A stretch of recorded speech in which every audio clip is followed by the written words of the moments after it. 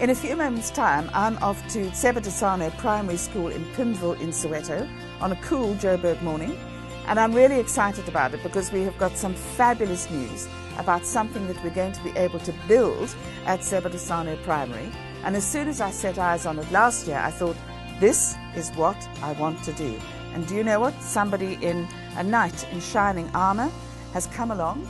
And if I can give you a clue as to what it's all about, the money has been donated by the exclusive books Reading Trust. There's the biggest clue of all.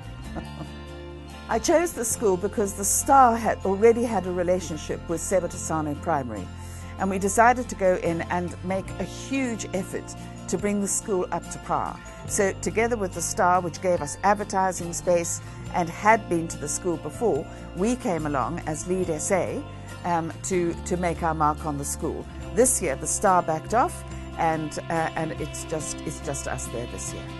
Well, Madiba's legacy, I think that's what people are going to be talking about all today, and of course, you know, for many, many years after.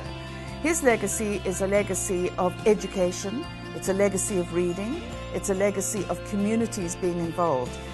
He very, very seldom referred to I, it was always we, and he really meant the collective.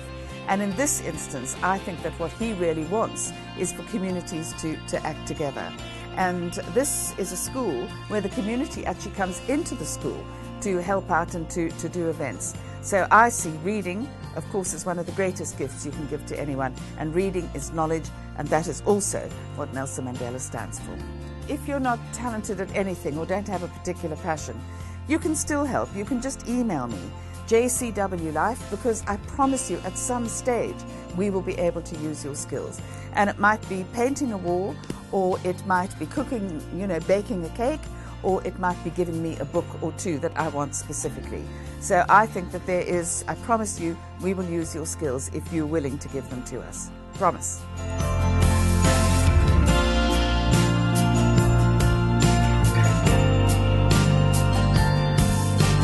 Our children are really motivated, and even this year, our number, the number of the children has increased compared to last year. So the classes are neat. I mean, it is nice to teach in a healthy environment. This year, as you know, we're going to build a seed library thanks to exclusive books and the Mal Foundation and the wonderful architects and things. And of course, it's behind us as well. And that's just the beginning, because I think the school needs even more space. So this library and that library will be expanded. What do you think the impact, the real impact, will be on the children? The most important thing is teaching and learning. Yes. Our learners are going to benefit out of this because we don't have enough space where our children can read.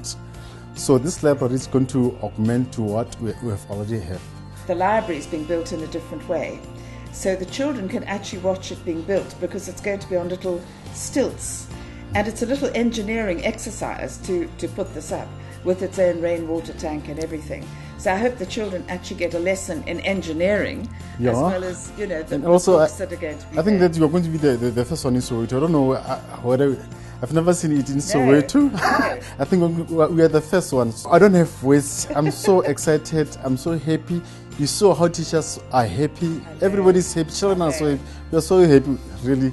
Keep on doing the good job for South Africa. We are so passionate about our country. Yes. We love this country, and we want it to improve so that it can be able to compete with the rest of the world. Yes, as one of your teachers was saying to the children, I mean, this actually is going to give you power. This is real power because it's knowledge.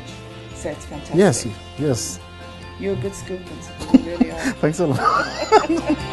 Happy birthday, Tata. Happy birthday.